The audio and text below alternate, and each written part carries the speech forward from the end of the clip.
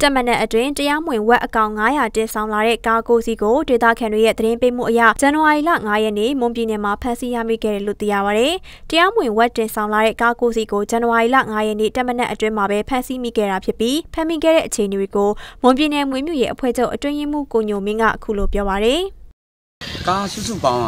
ကျွန်တော်တို့မွန်ပြည်နယ်အပိုင်ထဲမှာဆိုရင်အများကြီး900လောက်ရှိမယ်ကျွန်တော်တို့ကတော့စည်ရင်းအတိအကျမစစ်ဆေးရသေးတာဖြစ်တဲ့အတွက်ကြောင့်တော့အတိအကျတော့မပြောနိုင်ဘူးဗျ။ဖြစ်စဉ်တွေ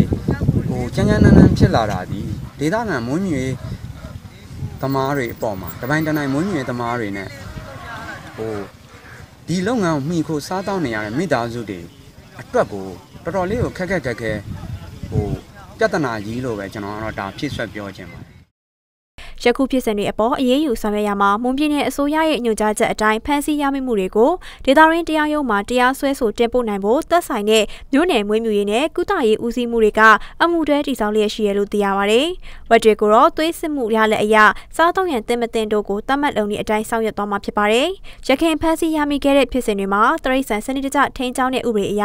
တရားမဝင်ဝက်တင်ကားတွေဝက်တွေကိုပြည်သူပိုင်သိမ်းဆည်းခြင်းပါဝင်ပတ်သက်သူကိုထောင်ဒဏ်1နှစ်ဒဏ်ငွေကျပ်9000ချမှတ်ခြင်းတို့ကိုပြုလုပ်ခဲ့တယ်လို့သိရပါတယ်။တရားမဝင်ဝက်ဝင်ရောက်မှုတွေကြောင့်ဒေသဝက်တွေပုံမှန်ထက်ဈေးနှုန်းကျဆင်းခြင်းရခိုင်6လတစ်ကြိမ်ဝက်နာကြားလေးရှိပေမဲ့ယခုလစဉ်လိုဝက်နာကြားတက်မှုတို့ကြောင့်ဒေသခံတနိုင်တပိုင်ဝက်မွေးမြူရေးသမားများမွေးမြူရေးဈေးကွက်ပြက်ပြီးနစ်နာဆုံးရှုံးမှုတွေကြုံတွေ့နေရတယ်လို့သိရပါတယ်